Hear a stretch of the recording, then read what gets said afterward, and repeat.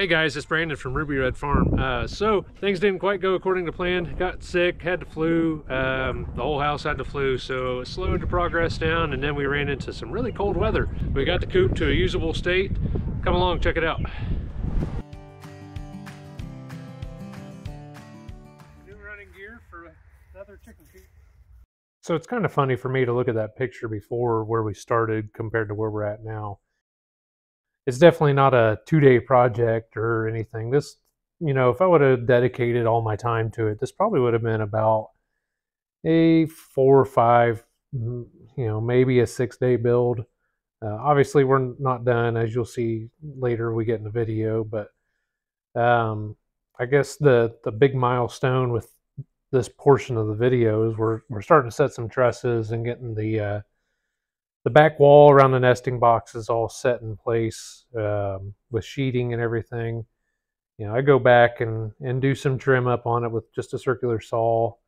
That was just a quick and easy way of doing it. Could have used, or could have actually laid it all out and, used it all on a bench, but figured it was just as easy to cut it all on the coop.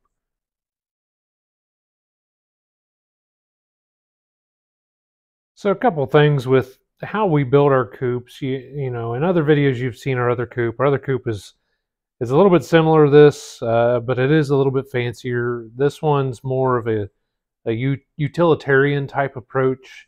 It's basically just a big shed on wheels. And there's a couple reasons why I've chosen to go this route on both of these coops. They're both big coops, and we've got quite a few birds, but this one in particular, we figure it'll probably be in the 200 to 300 range. Just to kind of pick up where we left off, basically got all the siding on minus a couple of little pieces. We're going to work on that tonight while we still have some daylight left, which is not going to be for long. I'm going to roll some lights out. Hopefully get a little bit of work done while I can, and hopefully not freeze my butt off because it's like 30 degrees out here tonight. It's funny to me at that time that I was complaining about 30-degree weather. You'll see later on in the video, it got a little bit chillier than that. Last couple days it's been sub-zero, single digits, low single digits to sub-zero temperatures. Just doing some final work here on the trusses. There was a little bit of trimming that needed to take place on the last couple trusses, and I'm really not sure. Hindsight, I should have gone back and checked my measurements and make sure that nothing was bowing out. Again, just using a circular saw to do my trim up. And then this portion, I'm really just using a handful of scrap of the T111 to finish it out. The T111, if you've ever worked with it, it's a nice material, as I mentioned before. It's just rather on the expensive side. So wherever you can utilize it, the best. This portion of the build here is the back doors for the nesting boxes. And for that, I basically took the cutouts from the siding and trimmed them out with 2x4s. With those 2x4s, I mounted some simple hinges to them. The reason being is because it does seal up real nice, as you see in this picture here. I don't know that we show this here in the video, but this last little truss, if you will, is just for the overhang on both ends of the coop. Yeah, it's gone at this point. It didn't show up, but went ahead and put that on there. That's more of a looks thing, but it also helps with water.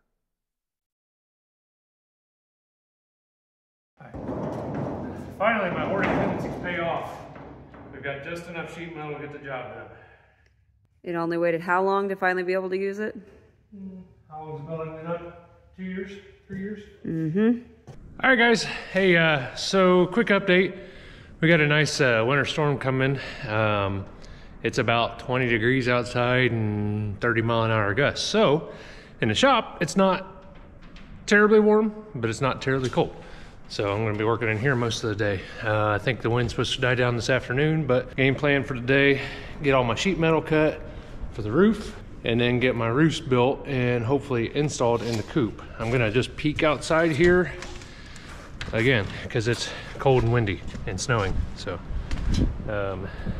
if you can see here, we've got pretty much everything done except for the roof and the front door. So we're gonna get everything cut and ready to rock and roll for hopefully later on tonight. We'll see.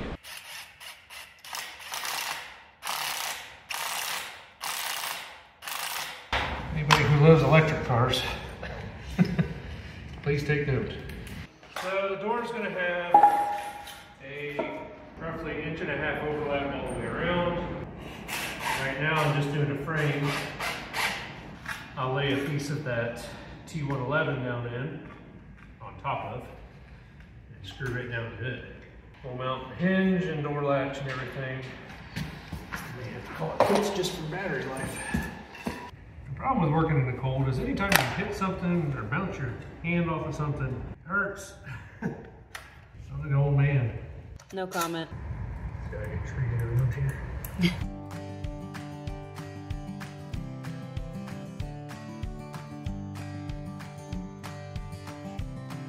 What we're putting together here is the door. Again, it's the main door. Again, this is very simple construction. It's basically just the cut off piece from that section trimmed out with 2x4s. For cutting sheet metal, you know, this metal is old. It is steel. It's not an aluminum, or it's old galvanized sheet metal. You know, we used a circular saw with the DeWalt metal cutting blade on it. For attaching the roof, I used, I think they're 2-inch sheet metal screws.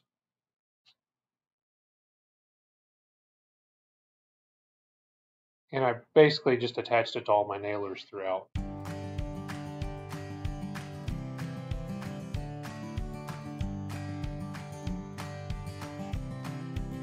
Hey guys, so got the roof on, got my ridge cap on.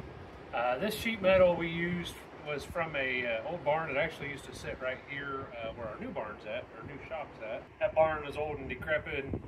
We saved a bunch of the lumber out of it, but we also saved the roof out of it. So we've repurposed it. We've repurposed it for this coop as well as the old coop. So yeah, it's not watertight, but it's about as good as it's going to get for a chicken coop. Tonight I'm going to keep working. I'm going to put a door on, and I'm going to put at least one set of brooding bars in. It's supposed to get really cold this next week, and I would like to get all of our young birds that are in our pseudo temporary coop into here as soon as possible. So we're going to try that. We'll see.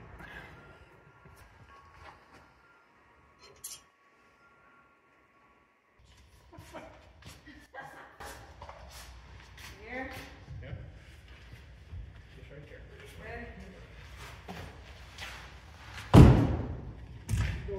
Put like a shim in there. I've got a little, there's a 1/2 inch board over here. How does that work? Might be able to make it work. All right. Ready? Okay. Okay. You good? We'll try it. Excuse you. What a warning, please. Hey, can you hold on to that? Thanks.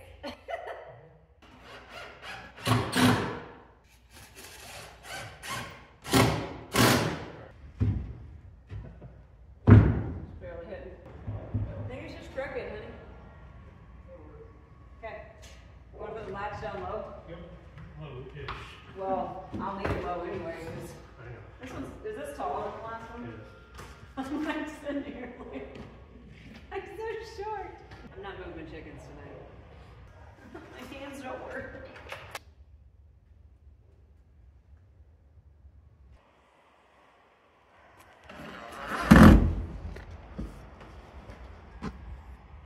Everything is harder when it's cold.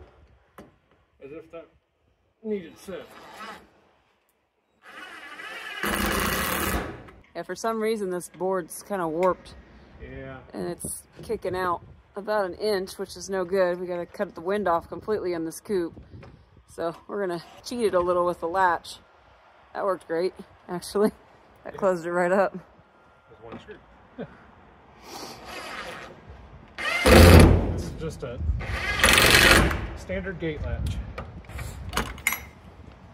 It's even got a spring feature.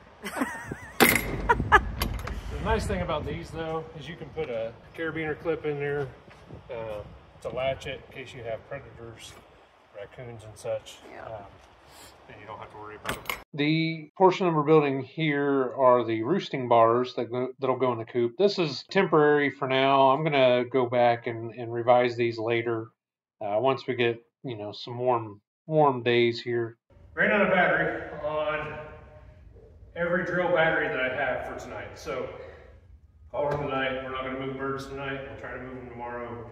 Hopefully we can get out here, get this knocked out after church tomorrow, and then we'll start moving birds. So, cold. For the roosting bars, we're using 2x3s. They're pretty inexpensive, and there's no reason to have 2x4s in here. They cost too much more, and they're just that much heavier. So it's I think currently about 0 degrees outside. So we want to get this coop ready to rock and roll so we can move birds from our temporary coop into it.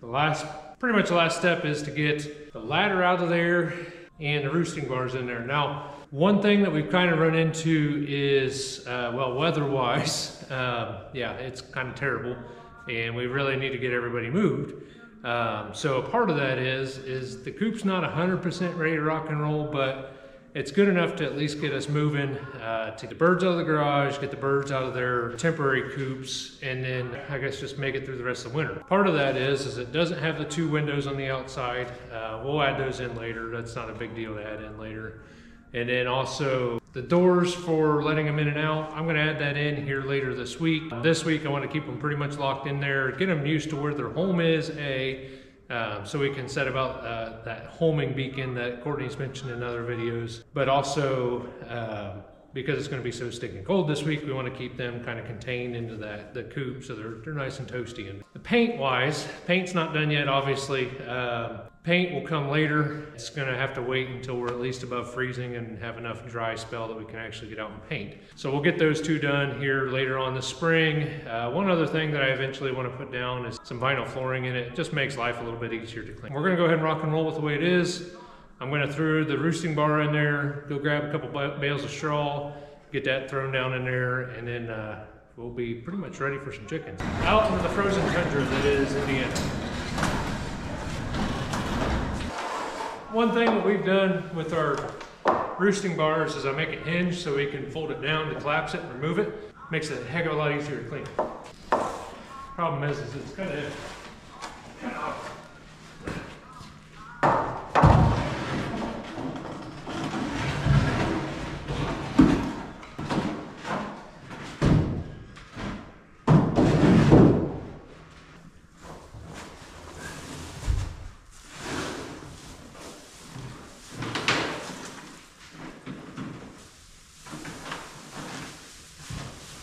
So we're ready for water, feeder, and chickens. It is functional.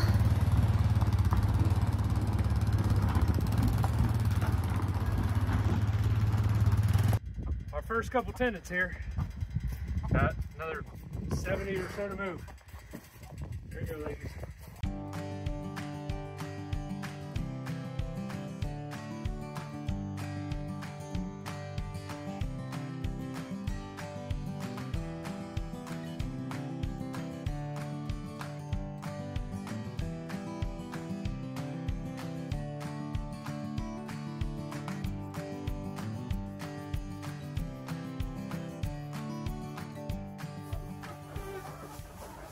I think they like their new house so far.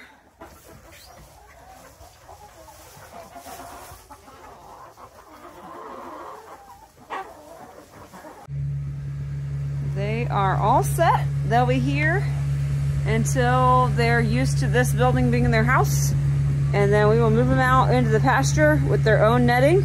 Weather didn't cooperate. As you can see, it's awful cold here, which I think I've mentioned a few times throughout this video, but the coop is to a usable state. So Couple things that we have left. We have to finish up the nesting boxes in the back. They're about functional, but the birds that we put in there aren't quite the laying state yet, so we're not too concerned about that right now. So finish up nesting boxes. Got to put the windows in the side of the coop. You know, it's about 2 degrees here in Indiana right now, so the windows in the side of the coop aren't really necessary. And then obviously we didn't get to painting it, just simply it's too stinking cold to paint. So get around to the final touches here sometime in the near future. So stick around for a part 3 of this video. Again, if you like this video, you like the content that we're putting out, please hit subscribe. If you want to see something in particular, definitely drop a comment or send us a message and let us know. You know, we're always open to input on any of this. This is all new to us, so we're still trying to figure it out as we go. This is Brandon from Ruby Red Farm. Thanks for watching, and we'll catch you next time.